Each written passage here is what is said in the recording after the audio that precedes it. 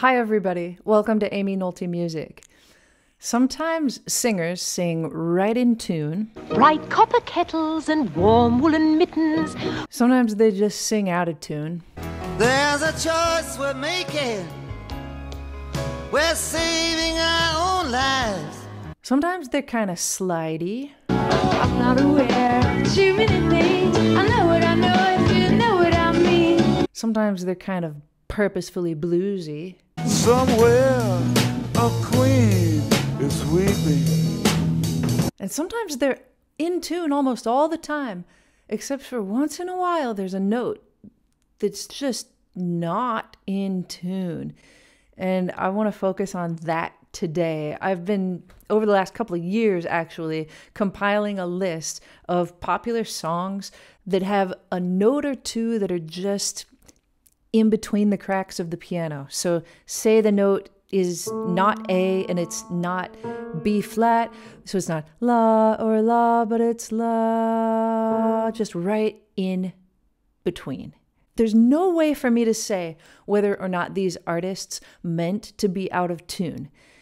I don't know if anybody can know that unless we ask them. I don't want to ask them either, even if I could, because I don't want to insult anybody ever. So for the purposes of my video today, I'm going to pretend like it's purposeful, like it was done intentionally and mindfully with a specific reason in mind, because all of these out of tune notes to me are beautiful, and I'd like to make the case that they're supposed to be that way. The first one I want to talk about is from The Promise by When in Rome. Let's listen to it. In danger, take a look all around. This song's in the key of C. Then it goes to A minor. Then it goes to F. Then back to C, something like that. When it goes to the F chord, that is the note in question. Listen again. Take a look all around. Clive Farrington is the singer on this song. And I don't know if you hear it like I do, but even though the chord is F major, I hear the note as being somewhere between A and A flat. Take a good look around, like that. Not round and not round, but round, somewhere right in the middle. So the first time, da da da da, da da da da, da da da da. I think the first one is usually pretty much right on the money. Da da da. But the second time, da da da da, da da da da. I feel like it wants to go to that minor chord, but the chords don't do that. So I feel like Clive Farrington did it on his own halfway. Da da da da da da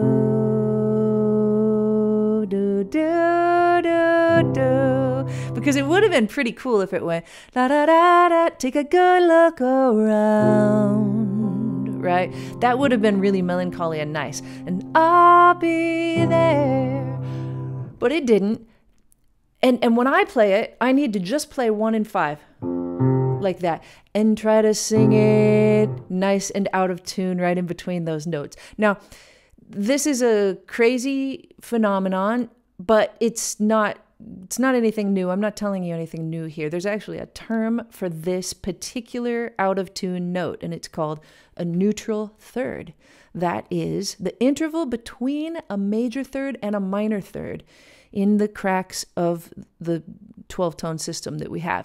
A lot of times it's used to sound bluesy, and I think we'll hear that in an example or two that I have today. But it's the most common out-of-tune note by far that I can find in pop music.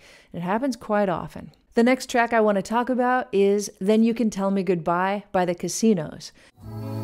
Tell me you love me for a million years. Now, the thing that makes this song a little bit hard to talk about is that it's not in A and it's not in A flat. It's somewhere in between. Sometimes that happens, And because maybe they record the track in A and then somebody says this sounds just a little too quick, and so they actually would slow down the tape or speed up the tape. That happens sometimes just to decrease or increase the tempo a little bit. So I'm just going to talk about it like it's in A. Tell me you love me for a million years. La da da dee da da da da. Here it comes, the part I'm talking about, and I won't play the recording again. If you want to hear it again, go back and listen to it. Because as soon as I play the recording again, it takes us out of A major and puts us in like A half flat, and I don't want to do that to your ears. The chord is A here. Tell me you love me. Going to F sharp minor. For a mil. Coming to B minor. Yen. Now the note is supposed to be E. Years. Then you can't tell me. We know that it's supposed to be an E because the Casinos are not the only ones to play this song. And on other recordings, I think that it's clear that the note is just a million years. But Casinos frontman Gene Hughes sings it a little sharp. And it's almost like it's the flat 9 on an E chord. So it's almost like it's an F. Tell me you love me for a million years. It's almost that, but you can't hear that F note in the harmony. You can only hear an E chord, maybe E7. And he sits between an E and an F, just barely. I think maybe just 20 cents sharp of E. And creates this tension and, again, melancholy with this note that wouldn't be there otherwise. Tell me you love me for a million years.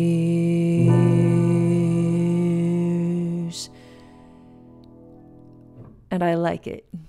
The next song I want to talk about is Good Vibrations by the Beach Boys. Now, this is one of the most iconic, beautiful songs in all of popular music, I think. We're not even going to talk about the way they recorded it, but genius all the way around. Genius. Carl Wilson sings lead on this track. Carl Wilson, maybe the most beautiful voice of all the Beach Boys. It's debatable. The song is in E flat minor, at least the bridge is. And it starts with a, I love the colorful clothes she wears. So we have an E flat minor chord, followed by a B flat minor chord, or the minor 5. And that's all we need to talk about, really. Here's the note in question.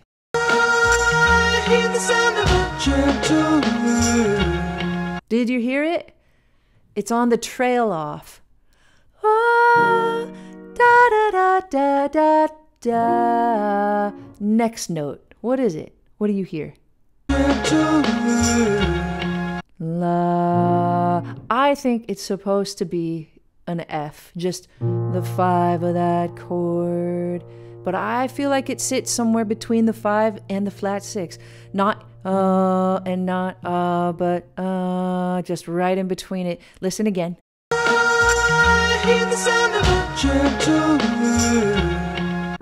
da da da da. It's the only time in the song where it happens, so it's almost impossible to know what was going on.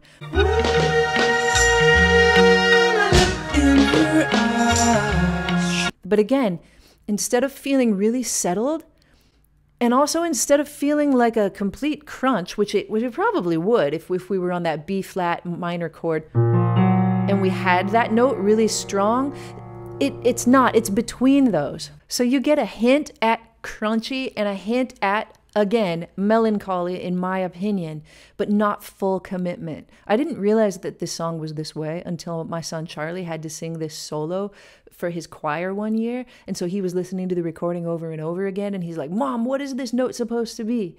And I was like, it's supposed to be exactly what Carl Wilson did. And you can do your best to try to replicate it just to pay homage to Carl Wilson. And that's what he did. Let's listen to a couple spots on the Grateful Dead's Truckin', lead singer Jerry Garcia. They gotta get going out of the door and down to the street all alone. This is another case of the neutral third. I think it's intentional for sure, and I think it's bluesy intentional. key of E, and it just sits on E or E7.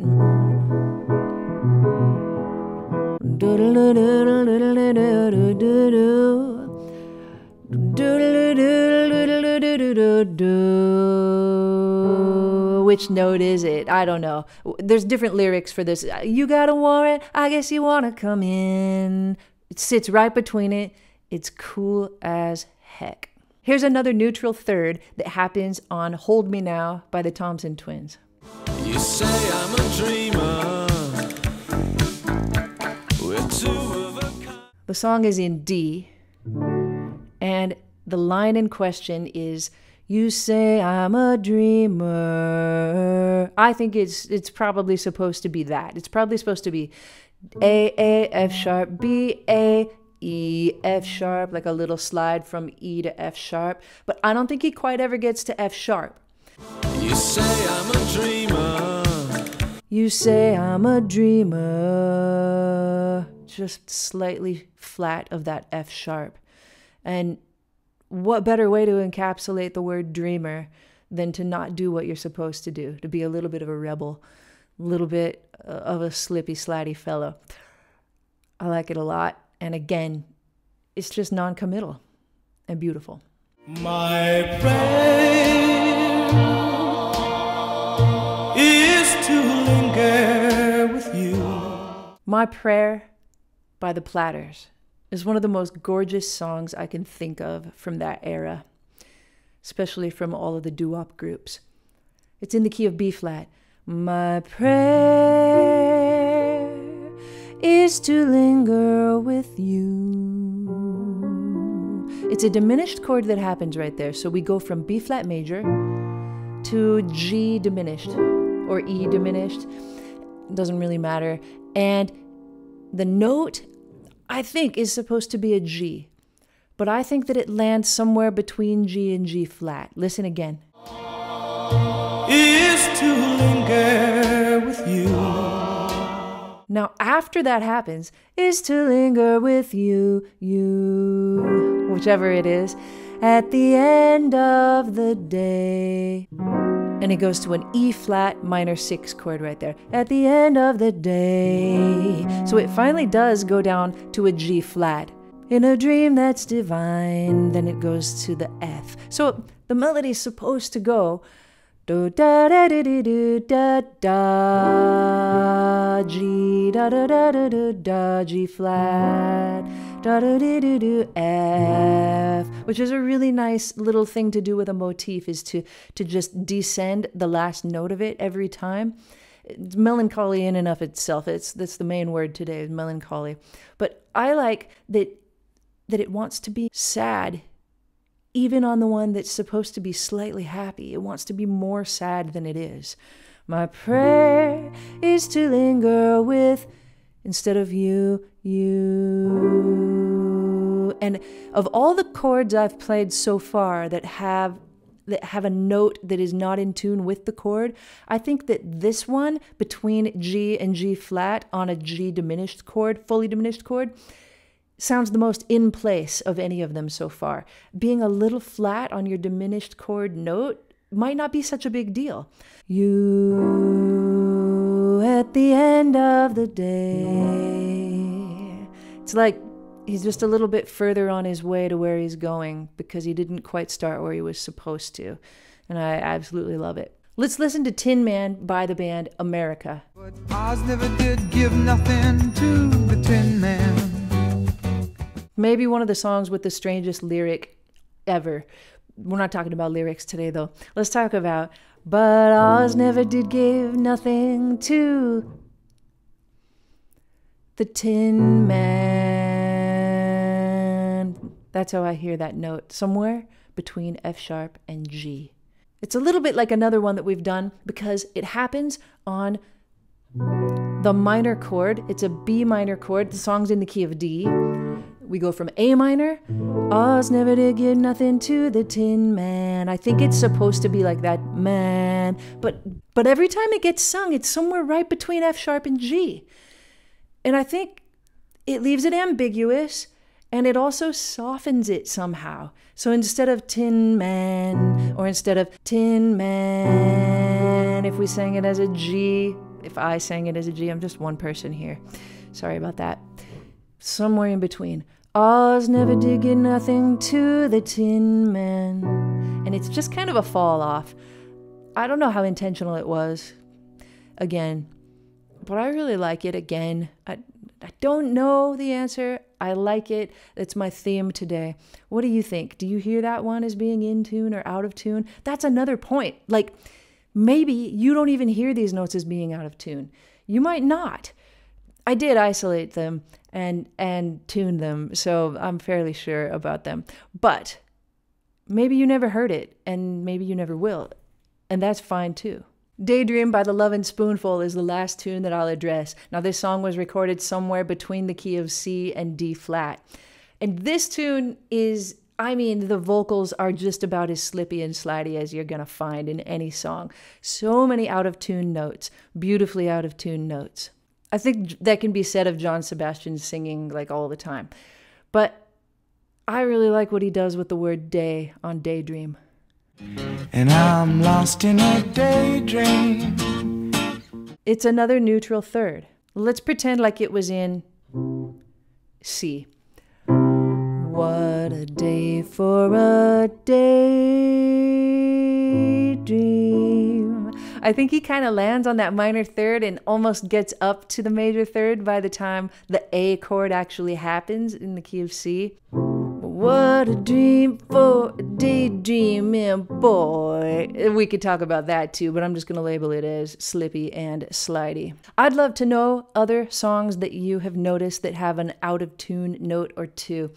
Not particularly songs that, you know, the whole thing is out of tune or blatantly out of tune, or that happened and it's fine. But I want to know other songs like this where you think maybe the singer made an intentional choice. I probably missed a few. I know I left a couple out. Oh, one that I left out is Wanted Dead or Alive by Jon Bon Jovi.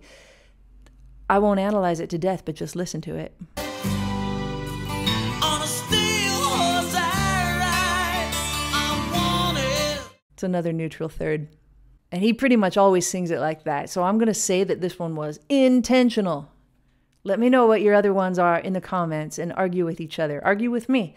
I welcome the arguments. And also give people a break, you know? If somebody's out of tune, don't just be a musical snob and say they're out of tune right there. Ask yourself if there might be a reason for it or if there might be some beauty in it. It's the cool stuff in music that doesn't get talked about very often, and I'm glad to have a platform where I can talk about it. Thanks for watching, everybody. Don't forget to subscribe. I'll see you next time on Amy Nolte Music.